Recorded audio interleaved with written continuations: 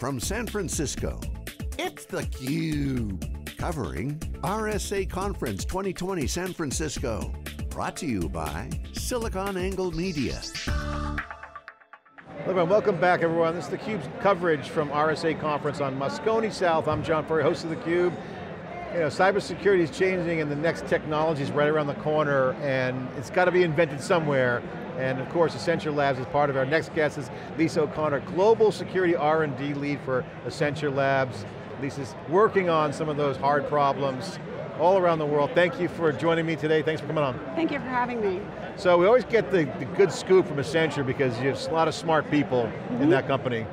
You know, they know their stuff. I know you got a huge analytics team. I talked to Jean-Luc Chatelain before and I know you got a massive amount of deep bench of talent. But as you have to go do the applied R&D and maybe some of the crazy ideas, you got to start thinking about where the puck is going to be. You got to kind of understand that. Well, it's pretty clear to us that cloud is certainly there. Palo Alto Networks had a disappointing earnings yesterday because their on-premises business is shifting to the cloud. You're seeing hybrid operating model and multi-cloud for the enterprise. But now you got global challenges. We absolutely Huge. do. So what are you guys working on that's coming?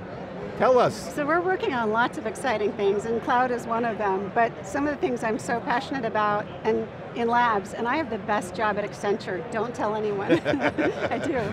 So we are working on, like Jean-Luc is working on applied intelligence, we are working on robust AI. So when we think about AI in the future, how do we field it and know that it's okay?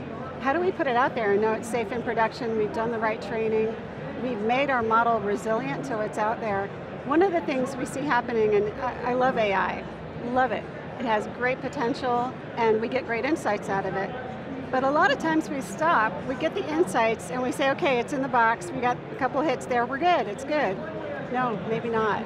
And so really, it's learning and creating the actually applied attacks on AI and then figuring out what the right defenses are.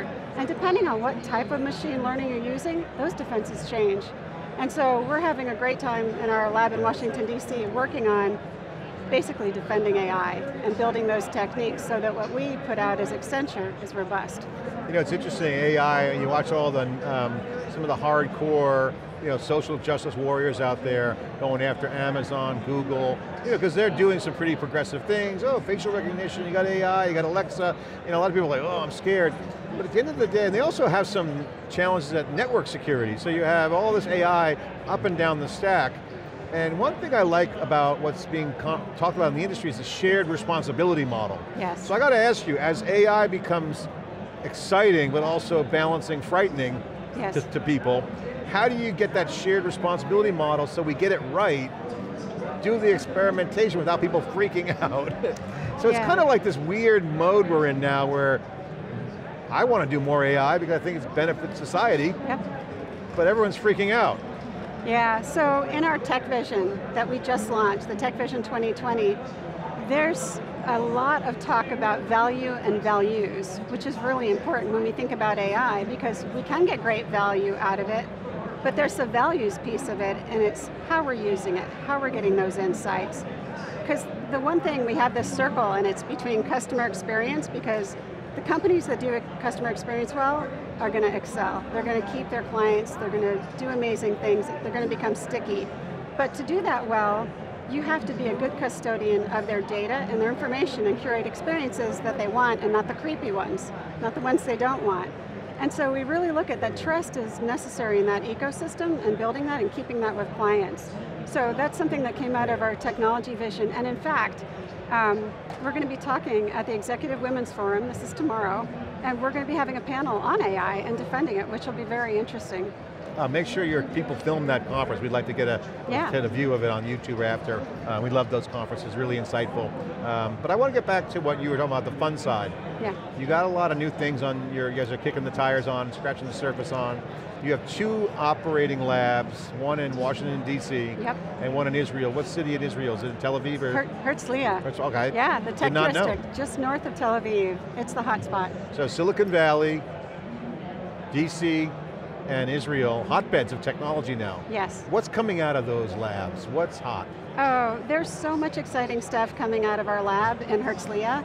One of the things that we have, and it's something that's been long in coming, it's been brewing for a while, but it's really looking at creating a model of the enterprise security posture. And when I say a model of it, I'm talking about a cyber digital twin. Because so much we can't do in our production networks. We don't have the capabilities, we can look around the room, we don't have the capabilities on the SOC SIEM side to ingest all this stuff. We need a playground where we can ask the what ifs, where we can run high performance analytics, and we do that through a temporal knowledge graph. And that's a hard thing to achieve, and it's a hard thing to do analytics at scale. So that's one of the big projects that we're doing out of our Israel lab. And you see digital twins as a framework for that? Yeah, really work well with that? So the knowledge graph, we could create digital twins around many things, because a digital twin is a model of processes, people, technologies, the statefulness of things, and configurations, whatever you want to pull in there. So when we start thinking about what would we take in to create the perfect enterprise security posture, what would give us all the insights? And then we can ask the questions about, okay, how would an adversary do lateral movement through this? I can't fix everything that's a 10, but I could fix the right ones to reduce the risk impactfully. And those are the kind of what ifs. That's real sci-fi stuff that's right around the corner. Yeah, the simulation environment. What ifs? Oh my God, the company just got hacked, we're out of business. That's just simulation. You could get to, that's the goal, right? It absolutely is, to ask those good business questions about the data, and then to report on the risk of it. And the other thing is, we move to 5G, this problem's getting bigger and bigger.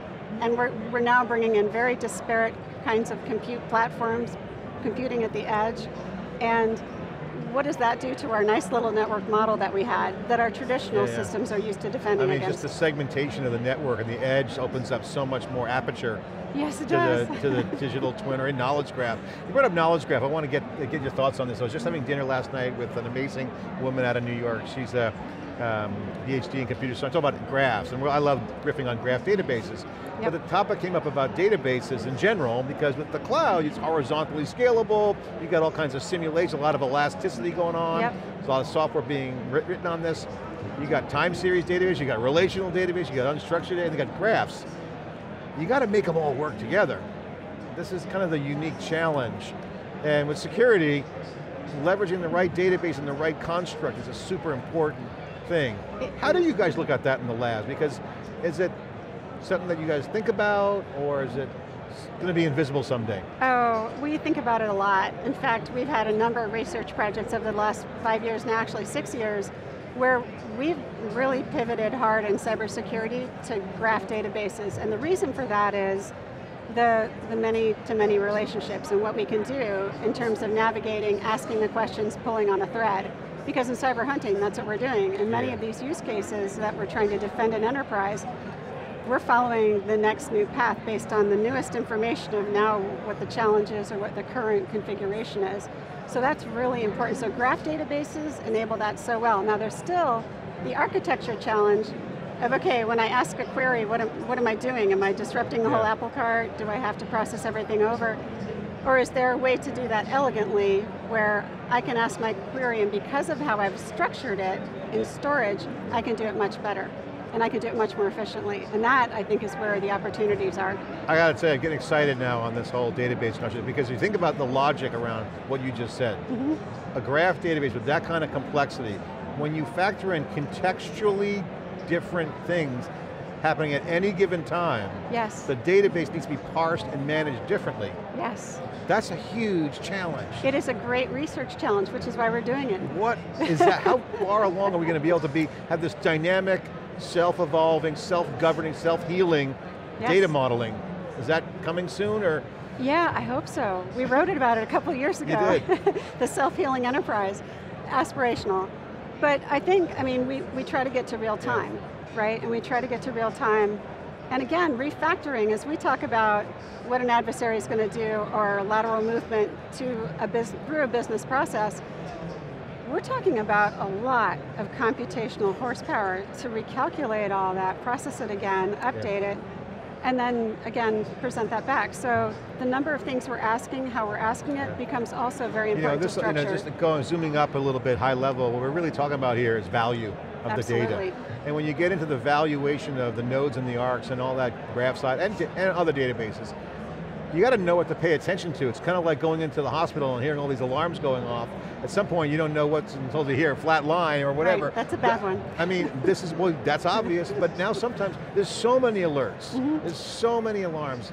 How do you understand at any given time what to pay attention to? Because obviously when someone's having a problem, you want to pay attention to it. If it's a security alert, that's prioritized. And the devil is in the analytics, right? What's the question we're asking and the analytics that give us that prioritization.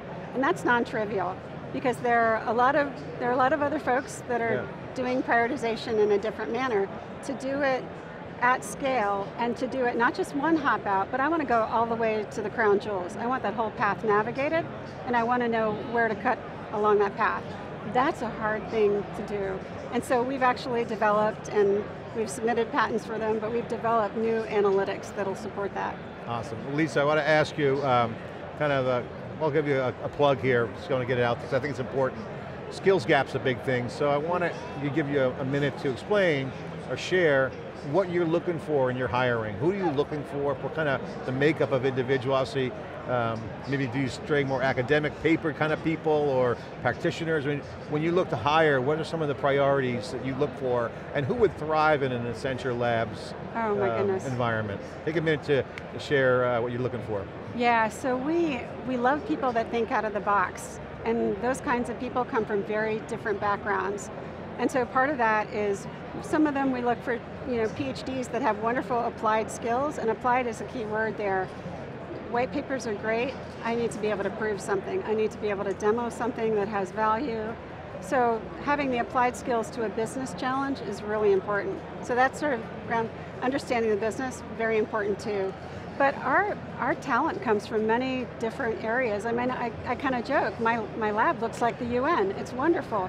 I have people from across the globe that are in our cybersecurity lab. I have, in our Washington, D.C. lab, we're 50% women, which is also exciting because we want different experiences, and we shoot for cognitive diversity, right? Yeah. So we're looking for people that think differently about solving problems and are not encumbered by what they've seen in the past, because we're trying to be tip of spear. And I'm sure you know that from Paul Doherty. We are trying to be 3 to 5 years over the horizon. You guys got a good narrative. I always love talking to Accenture. They have a good vision. So I got to ask you, the next logical question is, obviously in the news, you see everyone talking about breaches, and this, it's not a breach if the door's open. You just walk, they're really walking in. Nothing was really breached. Yeah, it's a passive invitation. Hey, come on in. Human error is a big part of it. But then breach is obviously targeted phishing and all that good stuff. But as those stories get told, there's a whole nother set of stories that aren't being told that are super important. So I'd love to get your thoughts on what are the most important stories that we should be talking about that aren't being talked about? Yeah, so I have two that are front of mind for me. One theme we come back to, and it's not sexy, it's hygiene. It is IT hygiene, and so many of the large companies and even medium, small companies, we have legacy technology, and keeping that adds complexity, it adds to the whole breadth and depth of what we have to manage and defend. Keeping that attack surface simple and small, cloud enabled, all those good things, is a real asset, and it makes it much easier to defend. So that's kind of the first non-sexy one, hygiene. The other one I'll say that I think is a challenge that we are not dealing with yet, quantum computing. Right, and so we're on the way to getting our post-quantum cryptography in place, but there's another dimension to it, and it's our histories. So all of the things that have passed on the wire, all the communications with the key exchanges, all that brilliant stuff, is sitting somewhere. Once we get to that point where this becomes very routine, and it's coming fast, we predicted 8 years, 2 years ago. So all that exhaust is somewhere pent up. It's somewhere that we have to think about how much data we're keeping as custodians, how we're managing it, and then we have to think about the exposure from our past. And say, okay, what does that mean that was out there? Is it aged enough that it doesn't have value? And I think there's a real triage that needs to be done, and certainly data management. I think the hygiene brings up a good point. It reminds me of the story Andy Jassy was telling about the mainframe customer that they couldn't find who had the password. They had to find the person who was retired 10 years earlier to get the password. You don't forget things, but also there's a human component in all this. humans and machines are working together. Absolutely. And that's a huge part of it. It's not just machines dominating it all. There's going to be a human component. It's a societal impact that we're seeing with information. Yeah. And whether that's out in the open or behind closed doors, there's all kinds of things looming. There are, and I think one of the things in the companies that we're seeing who are embracing innovation well are doing a lot of retraining. Because the things that people are excellent at, AI is not good at. And the things that AI is good at are not at all what people are good at. So the good news is there's a beautiful teaming there if we retool the skills, or if we re-envision those roles so that people can get into those roles, and I think that's really important. Because I'd rather see AI do all the heavy lifting well and be trustworthy and robust and all those great things, and the people be doing the much smarter things that require a human. Does the process serve the purpose? Does the purpose serve the process? Exactly. Same kind of question, right? Exactly. AI, you can have great AI that does nothing. That's right. So it has to be relevant. It absolutely Relevance does. is kind of a big thing. And we own that context, right? Humans own that context. Yeah.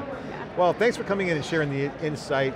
Really appreciate it. Yeah. Final question, it's always tough to pick your favorite child, but what is your most coolest thing you're working on right now? I'll tell you, the cyber digital twin stuff is so cool. The what? The cyber digital twin stuff is so cool. When you see the power of what that picture and the analytics can do, we'll show you. Do you have a demo of that now? We absolutely do. Is it online or is it more in person, you got to see it? More in person, folks can reach out. Okay, we'll have to get the exclusive on that. We do. I love those simulations, I think it's very beneficial. A lot of learning, I mean, who doesn't want practice? Well, and a picture and that is worth $1 million. It's just incredible to look at it and it clicks. It clicks of all the potential things you could ask or do. And that's the exciting part now as we show this with customers and we co-innovate with customers. They're coming up with a laundry list of questions. And this is the beautiful thing about cloud is that new capabilities are emerging every day. Yeah. And you can use the good ones. Yeah. Lisa O'Connor is here. Thank you very much for sharing your insights. Global Security R&D Lead for Accenture Labs. theCUBE coverage, getting all the signal here on the show floor, extracting that from all the noise. I'm John Furrier, thanks for watching.